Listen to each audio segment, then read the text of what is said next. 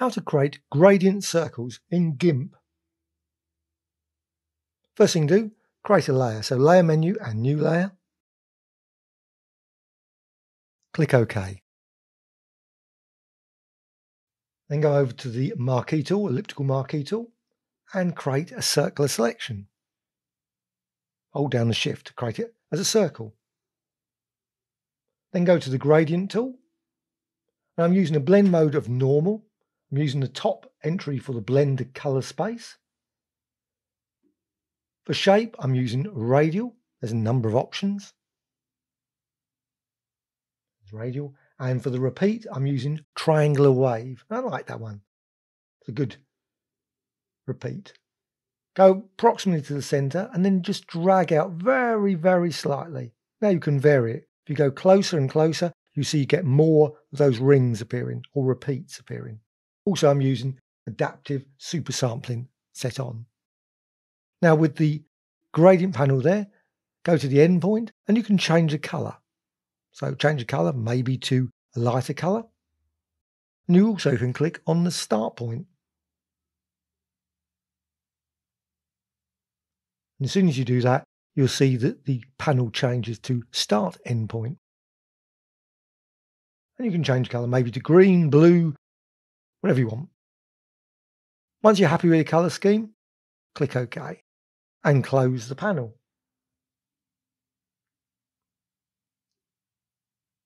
What you can now do, you can go to the layer menu and go down to crop to selection. Select and then none. Now go to the move tool and then you can of course move it around. But you can also go to over to the layers panel and you can click the duplicate just down there. And you can then duplicate again and again go there. You can also do the same in the layer menu. But it's probably quicker just to go down to the bottom and click that duplicate. And you can build up a very complex display across your image. And of course, what you can also do with the layer selected, you can always go and apply a filter. So filters menu, maybe go for distort, maybe something like waves. You can modify the aspect ratio, amplitude, period, center position, etc. and create some really interesting wave designs. Phase, as well as aspect, and many, many more. You can just create a whole range of different designs from that very basic gradient.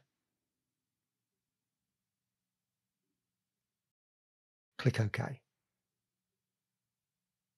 And of course, what you can do, you can duplicate that. So you can fill the screen with that design now. But you can also go to the colors menu, maybe go down to Colorise. But there's a whole range of other ones.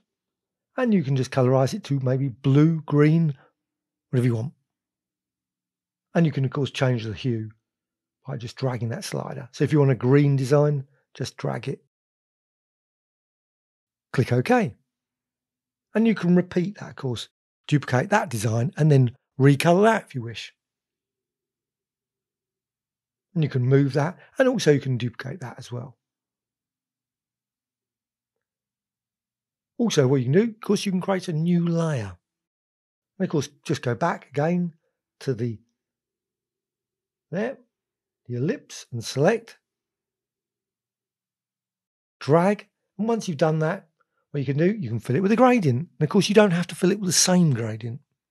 Could, of course, maybe you could vary the number of repeats just by increasing the length. So you could just drag it out a bit further. You get less. And also you can modify the gradient as well. You can see you can modify the midpoint as well. You may or may not wish to do that.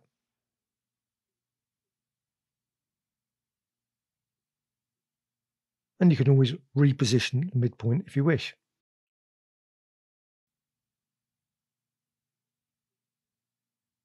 And of course, you can also, when you click on the endpoint, you can go and change the color and go to the panel at the top, the end point, slight odd way of saying it, but an end point. and change the colour of that as well. And also what you can do, you can go to Layer menu and crop to selection again. And of course, remember to deselect. So select menu and none. And of course, what you can do, you can go to your filters, maybe apply different ones, maybe distort, maybe wave, maybe a lens flare, a drop shadow via the lighten shadow. And you can modify the X and Y settings. Also modify the blur radius, the colour as well, to create a nice drop shadow. You can change X and Y, but opacity to make it a bit clearer because I think it's quite low. Let's increase that a bit. Once you've done that, click OK. And of course, what you can do, you can then duplicate that again via the Layers panel. Hope you found this tutorial of interest. Please subscribe to the Graphic Extra channel, always adding new tutorials about Photoshop, GIMP, Illustrator, Affinity Photo, and many others. Please add some comments, always appreciated. A dislike or like. Thank you much.